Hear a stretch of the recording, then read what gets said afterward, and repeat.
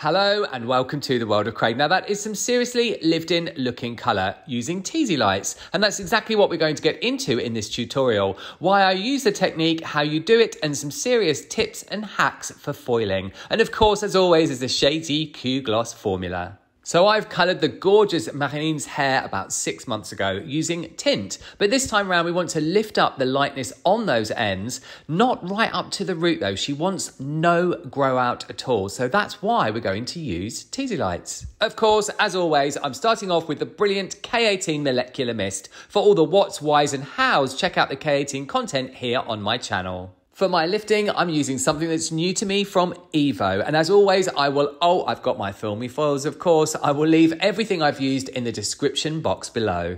Starting off with my general foil highlighting sectioning, which is from the top of the head to just behind the ear. I take a section that's about 3 inches below the crown, that's about 3/4 of an inch deep. I'm using thicker sections here because I want a really sun-kissed result.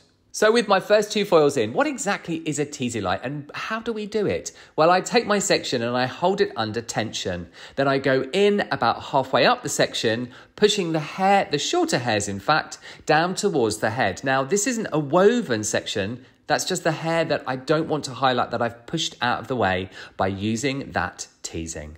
As I work up towards the crown, my sections get finer and I actually weave that very top crown section. This makes sure that everything is blended when the result is finished. Now I'm moving on to the front and I'm following the same process, and you can see here that's much finer as I work up to the top of the head. That's all the foils in, really simple, and I leave that very part area out. Marine wants no grow out at all on her highlight. She doesn't want to maintain it. So none of these are going right up to the root. Right, let's have a foil processing hack. So why exactly am I waving my finger about in the air and pointing at foils? Well, when you're using a technique that's not right up to the root, you want to get maximum lift. So I clip the foils up towards the head, and this uses body heat with the added use of cling film to get maximum lift. And here we have our level 8.5/9, which is exactly what we want for Marine's warm result.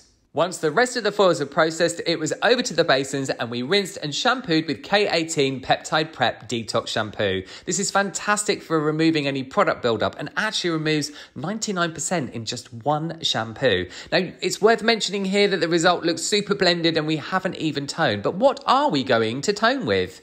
Of course, I'm using Shades EQ Gloss, a mixture here 1:1 of 9GB and 9N. But why exactly have I chosen that? Well, let's pause here and I'll share with you why.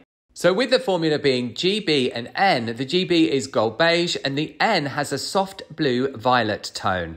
If you remember, I had lifted Marine's hair up to about a level 8.5. So we're not toning on the level here, but her hair already has some warmth. So this formula will tone some of that warmth down slightly, but keeping that golden reflect. And gold, don't forget, is the most reflective colour in hair. As I wanted maximum deposit and of course loads of shine, I applied the formula to dry hair and we processed for 20 minutes. Once that time was up, we rinsed, shampooed with K18 Peptide Prep Maintenance Shampoo and went in with the fantastic K18 Leave-In Mask.